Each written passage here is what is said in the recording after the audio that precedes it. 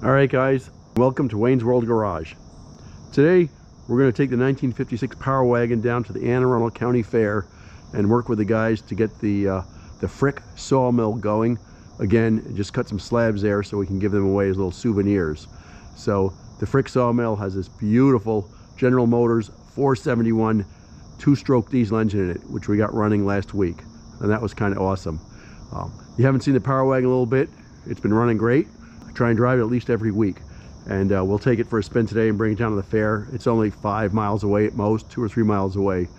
But just a quick go over, it's a 1956, pretty much stock. It's got a flathead 230 cubic inch 6-cylinder engine, smooth as silk, NP 200 transfer case. It's got 583 gears, so it doesn't really go real fast, so I normally don't drive on roads I have to go very fast on. So there you go. We pretty much rebuilt everything on this truck: transmission, transfer case, engine, all that good stuff. It's running like a champ. Last year I had a little bit of body work done on it, just because I've had it for 10 years. We're gonna load it up and take it down to the fair today, and we're gonna cut some wood. Heading down to the Anne Arundel County Fairgrounds to get their Frick Sawmill going and cut a little bit of wood with the guys.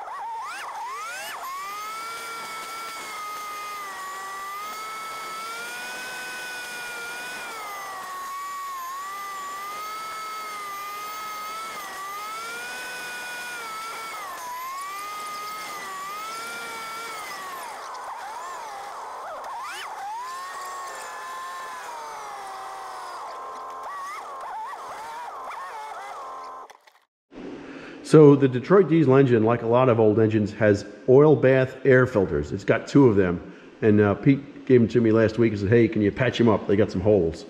The problem with filters like this is that water sinks to the bottom of oil. Oil floats on water, as you probably all know if you've ever been in a boat that sank. Just kidding.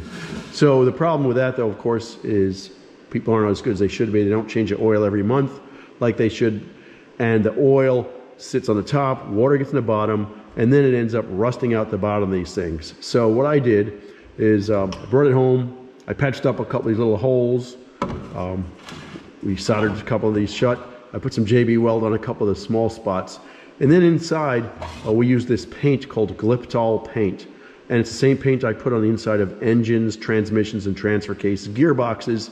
It's designed so that the paint will prevent the oil from seeping out of cast iron surfaces. So it's kind of overkill for this, but it's a really thick paint.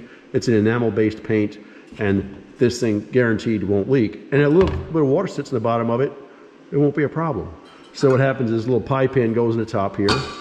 Okay, the oil comes up to here, right here, and this is sunk in. I don't know if you can see that. It's sunk in a little bit. So the air is going to suck out of here. Clean oil, clean air goes through the oil bath, and then it goes back into your engine. They're extraordinarily effective, but when you run them in very humid environments like we have down here, you end up having problems because the oil turns to a milkshake. It looks like, you know, a whitish milkshake because it's got so much oil and moisture in it. But you got to change it often. So anyway, that's a story. I'm sticking with it. Let's put them in and try it out and see how she works today. Okay, well here we are. We've got these 2 oil filters installed. This one doesn't fit quite right. The oil bath filters, this one here, we'll work on a little bit. It needs a little bit of work, but at least they're not leaking. And when I get home, I will make them better, the one better. So what happened here is when I soldered these guys together and pretty much rebuilt the one, They weren't perfectly round, and the little pie pan for the second one didn't fit properly. So there was a big gap when we went to snap this thing into the air cleaner. Anyway, I took them home. We'll figure it out. We'll make them a little bit better, and that's what we're doing. I don't know if this battery works. This battery could be broken or not work. So go ahead and start it.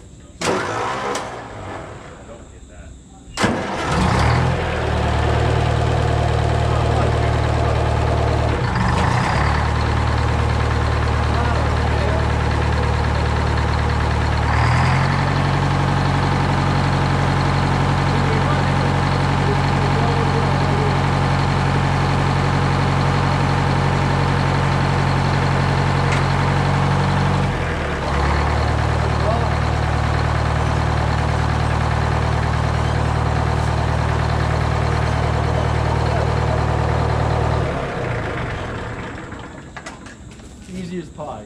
Yep.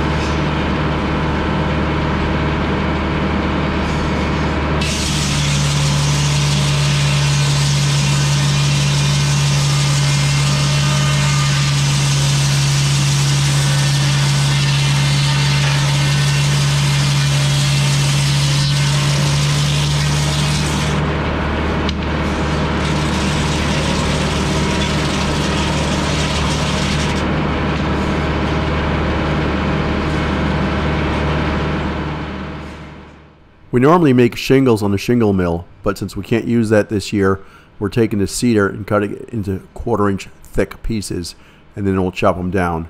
After that, we'll brand them with the year 2021 and the notes Anne Arundel County Fair on it. It looks pretty good when it's done.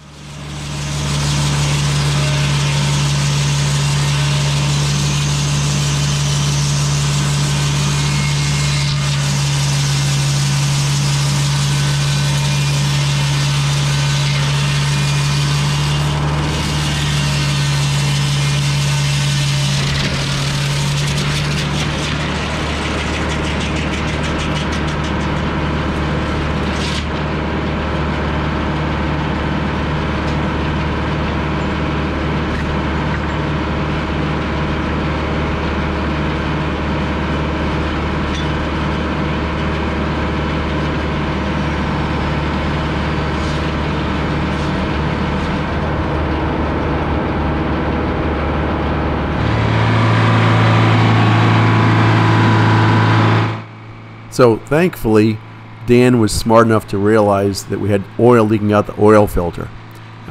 These filters, if you don't crank them down right and the gasket's not good, they could leak up top. So we shut her down, tightened it down, and I got a new gasket, and we'll stop the leak.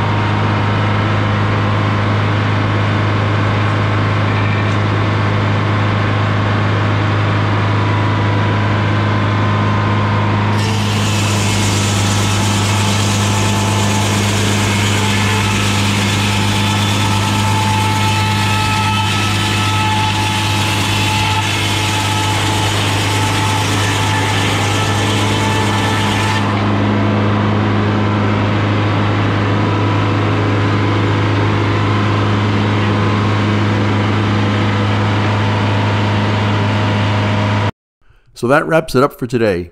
I'll be posting more videos of us running the Frick Sawmill with a 4V71. Please subscribe to this, give me a thumbs up, and leave a comment. Thanks for watching.